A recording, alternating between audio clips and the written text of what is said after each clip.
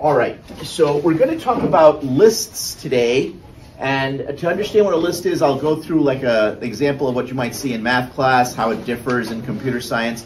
But the first thing I need to tell you is that lists in Java are called arrays. They're called arrays. And on this board here are all the array topics we need to cover between now and the end of January. And today, believe it or not, I'm going to go through 1, 2, 3, and part of 4.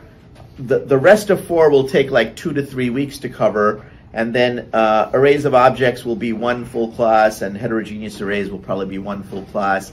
I may put off the heterogeneous arrays until Unit 9. I haven't decided, but that's basically where we are. So today we're doing more of the simple stuff and just kind of starting algorithms with loops after lunch, and that's where the bulk of our time is going to be spent on combining lists with loops. Lists and loops are a powerful combination. You have a list of things and you go through them in a loop one at a time and you do stuff with it.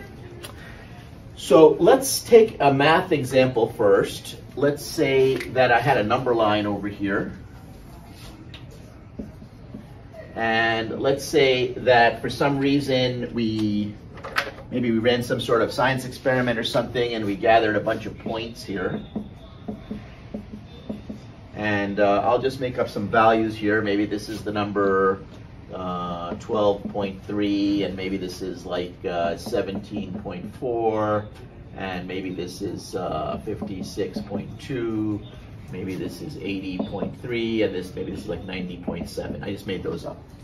And so let's say we have a number line, we ran an experiment, we got these data, and your math teacher wants to refer to these points generically using some sort of list. So she may say, for example, that we're going to number the list, and we're going to refer to this as x sub 0. This will be x sub 1, x sub 2, x sub 3, and x sub 4, like that. Okay. So let's look at this for an example, x sub 0, and we're going to say that's going to be equal to the 12.3. That's this point right over here. You notice that I'm using this subscript 0, and in math, as is also true in computer science, at least most languages in computer science, our numbering of the list, or in this case we call it an array in Java, is going to start at 0, not at 1. And you notice that in math, at least, they use this little subscript notation, so make it a little bit smaller to the right and to the bottom. And so if I was going to say, okay, what is the, item number 3? You would say, well, x sub 3 is 80.3, like that. Now, for us to write it like this in computer science is difficult because in order to get this subscript, we have to go on the keyboard and get a special symbol, right? All that stuff. So we don't usually write it like this in computer science. We're going to write it like this. But I need you to understand that these two things basically mean the same thing.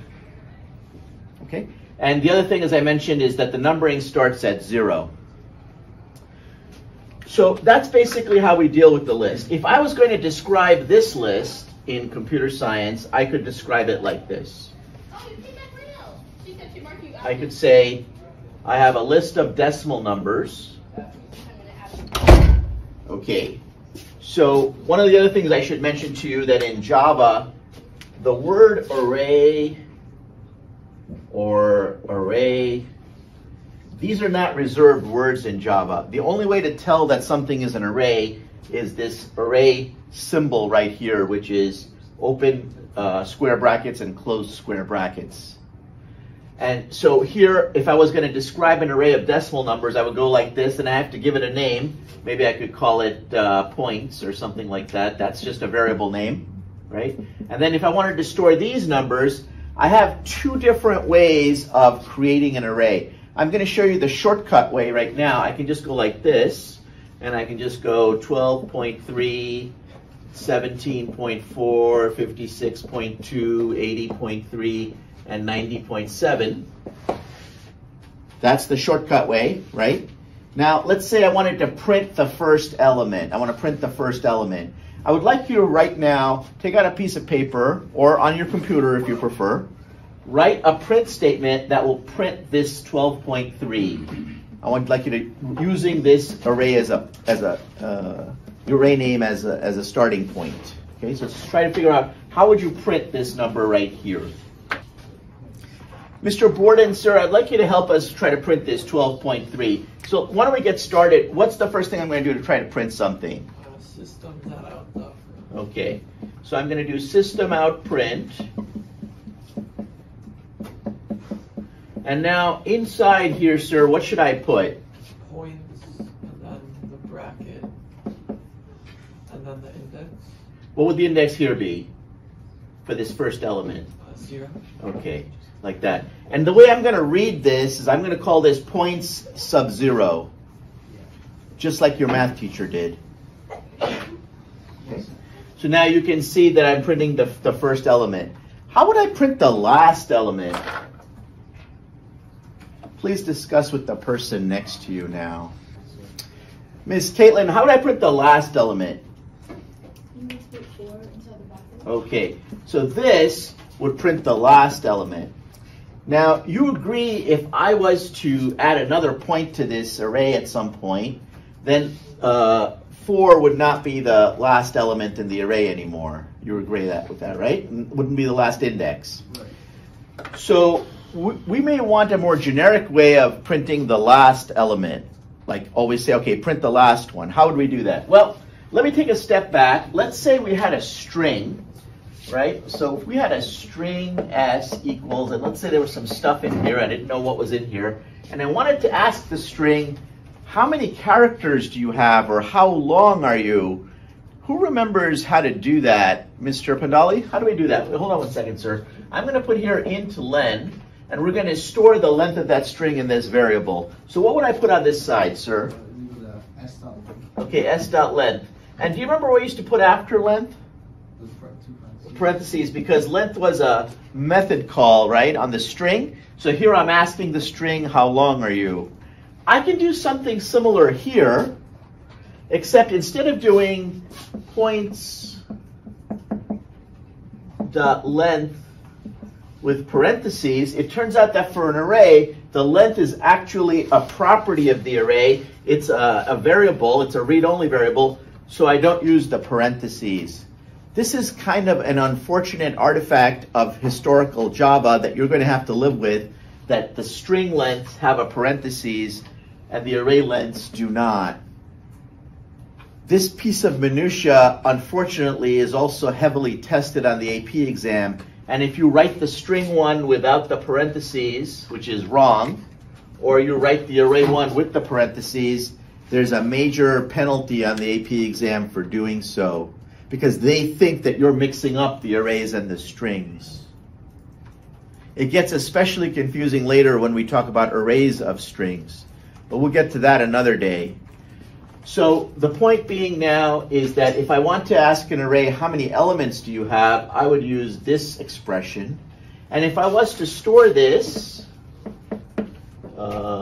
in some sort of variable like this, for this array, what would n be?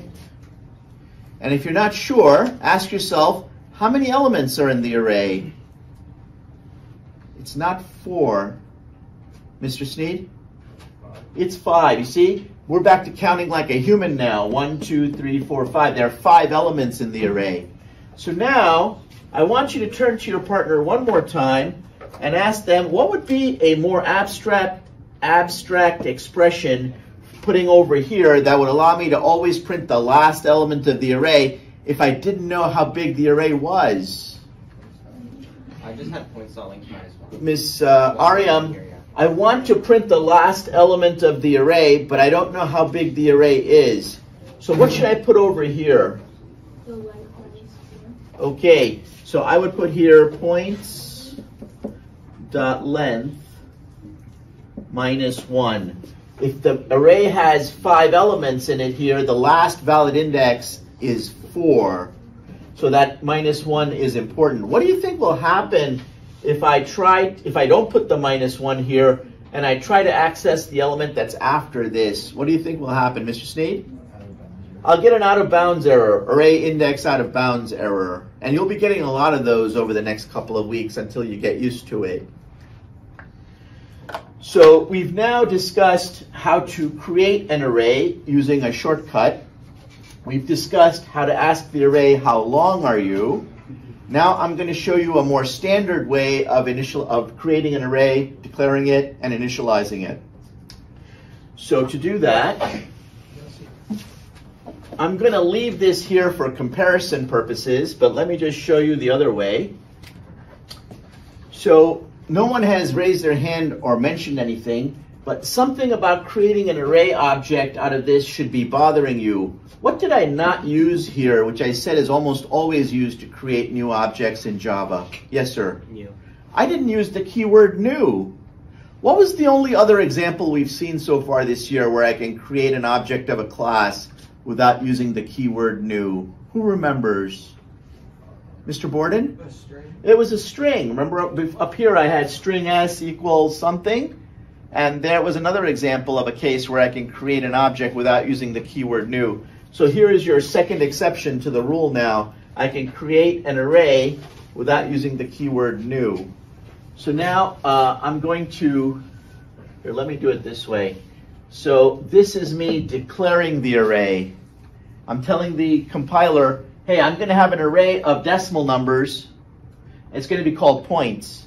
At this point, the compiler says okay, but the compiler doesn't know how big the array is going to be, so it hasn't initialized it with anything. It just knows that there's going to be one. Then later on, I could come along and say points equals new double, and then I could put in here some number like 10. And what this does is it creates the array, it allocates memory. You know it allocates memory because of this keyword here, new. Its job is to allocate memory. And what's happening here, and this is kind of important, is that this memory is being allocated contiguously. Mr. Garofalo, what does contiguously mean? It means that the memory for these 10 decimal numbers are all side by side next to each other in memory. So if I took like some piece of hardware that could let me see into the memory of the machine, you would see that there is space allocated for 10 of these 1, 2, 3, 4, 5, 6, 7, 8, 9, 10. 10 of these decimal numbers all next to each other, starting at this location, which is called points. Like that. It's literally next to each other.